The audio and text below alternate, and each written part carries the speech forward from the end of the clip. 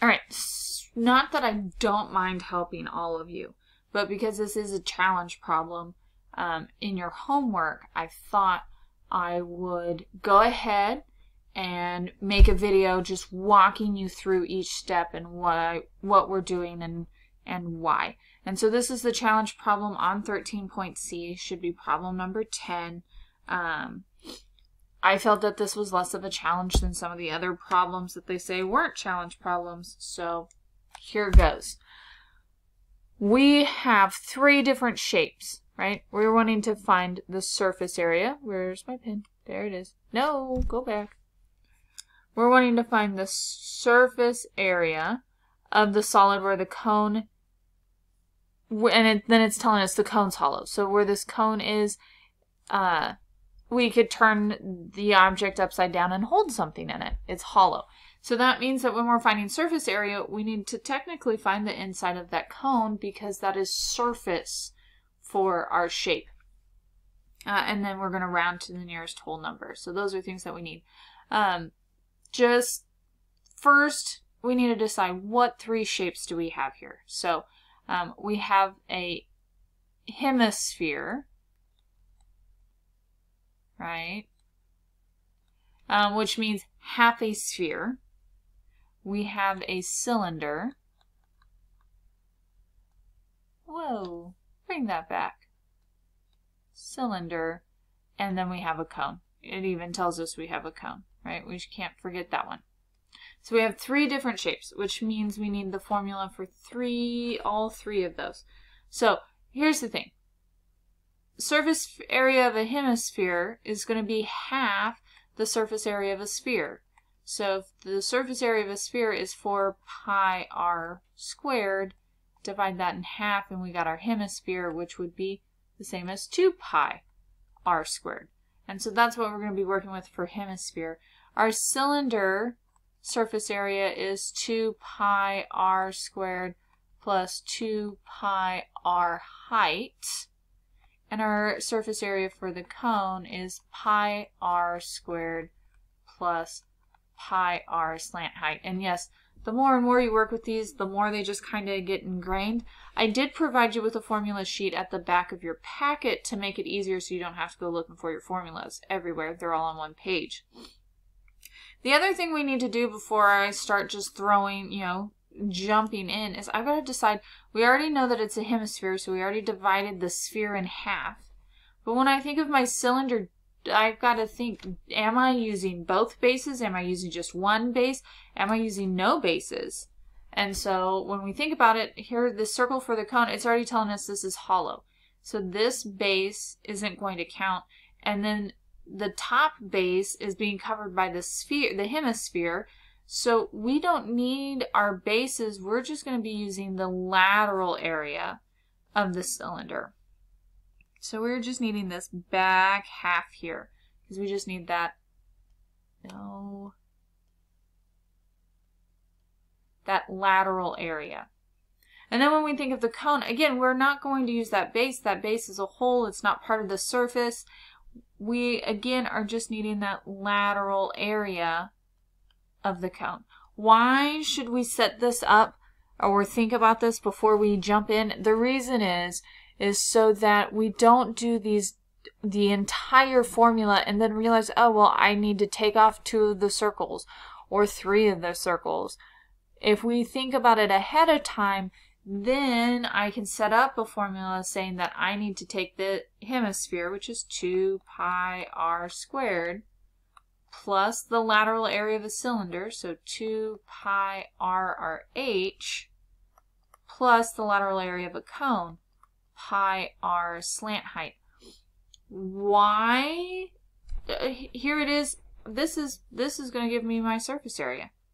I could plug into that and chug, or I can break it into 3 separate parts. I'm going to break it into 3 separate parts. But let's talk about what we know and what we don't know. Starting with radius. I have that the diameter is 4, right? The diameter is 2 of my radius. So I'm going to take 4 divided by 2, and I'm going to get that my radius is 2 meters. I also know my height. My height is 11 meters. Well, so radius and height, radius and slant height. We do not know the slant height. So we need to find the slant height, and we're going to find the slant height by doing Pythagorean Theorem, right? This creates a right triangle. We know that this one is 2, and obviously this one's 11.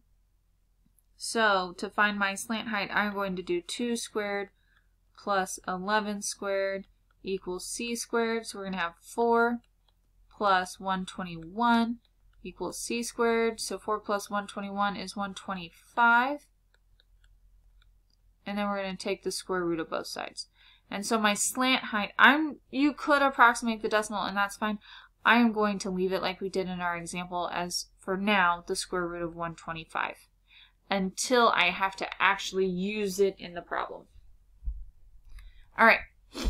From here, I'm just going to plug. I'm going to find each individual and then combine them at the end. Or if you would like, you can do it all like we had talked about up here. But I'm going to start with that hemisphere. And so because in my opinion it's the easiest one. For the hemisphere, we're doing 2 pi, our radius, so 2 squared. And so 2 squared is 4, and so I'll just go ahead and write it. So we have 2 times 4 times pi. So then that would give us 8 pi, and 8 pi is approximately 25.12. All right, now I'm going to find for my cylinder, volume of the cylinder, well, not volume,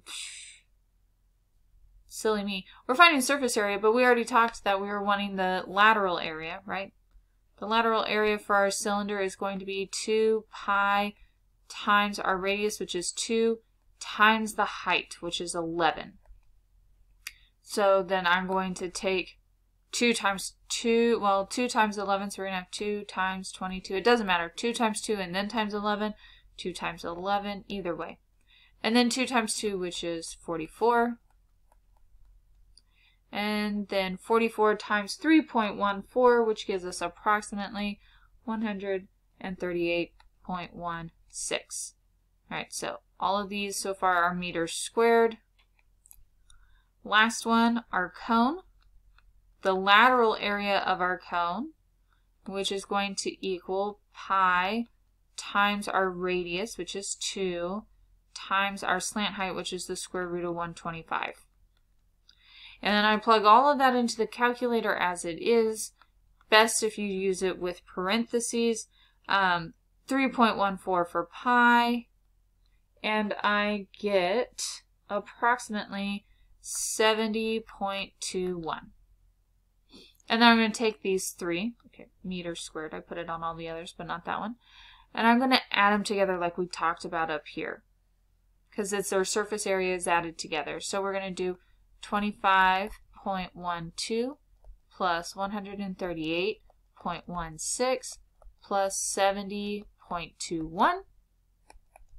And I add them all together in my handy dandy calculator, and we get 233.49 meters squared. Now, it says nearest whole number, so I would say approximately 230, because you got to look at the tenths. I know the 9 could round the 4 to a 5, but we got to look at the tenths to decide the ones place. So 233 meters squared is the approximate surface area of this problem. So those are just things you have to think about when it comes to finding surface area. If it's a cylinder with another cylinder cut out and you're finding surface area, then you have to find the surface area of the lateral area of the big cone and the surface area of the lateral area of the smaller cylinder and big cylinder, and then you would add those together. If it's volume, you'd have to subtract. It's just, you gotta think about what's going on. So again, if you need help beyond this, but this kind of takes you step by step through that challenge problem with the explanation and not just looking at what Math Excel gives you and still questioning how they got what they got. So, until next time.